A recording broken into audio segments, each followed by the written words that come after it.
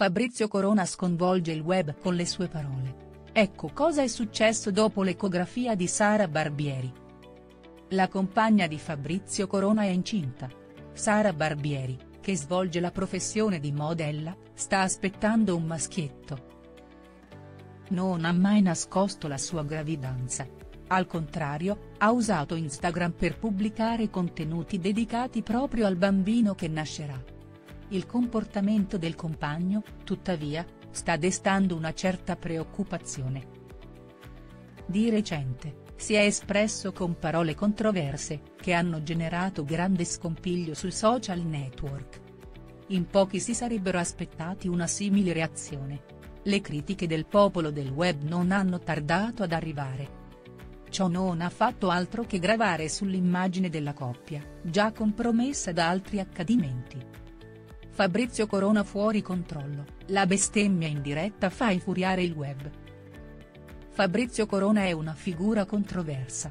C'è chi non gli ha mai puntato il dito contro e chi, al contrario, non vede di buon occhio i suoi comportamenti.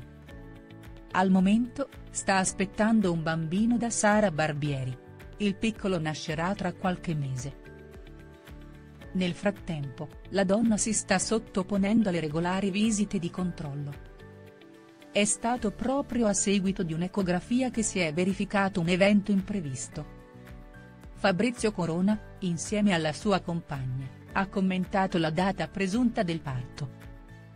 Essa è fissata per il 25 dicembre, il giorno di Natale. L'ex re dei paparazzi, in una storia su Instagram, si è lasciato andare a una bestemmia.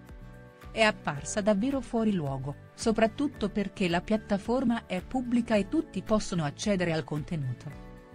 Poco dopo, ha criticato anche i tempi legati alla gravidanza. Ritiene che 9 mesi siano troppi. Avrebbe preferito che l'attesa durasse meno, comunque il periodo della gravidanza dura troppo e nessuno ha il coraggio di dirlo. Che due coglioni. Tali affermazioni non hanno divertito i sostenitori della coppia. Buona parte del popolo del web si è scagliata contro di lui per il linguaggio usato. Non è la prima volta che accade una cosa del genere.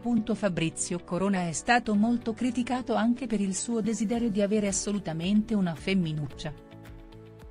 Nonostante le critiche, l'uomo sembra felice della situazione attuale e di avere una relazione con Sara. La considera più matura rispetto alla sua età, sto con una ragazza di 23 anni con la testa di 50, ma ha la leggerezza di una 23enne. Non voglio stare con una ragazzina perché voglio fare il 50enne playboy, ma perché lei ha voglia di vita.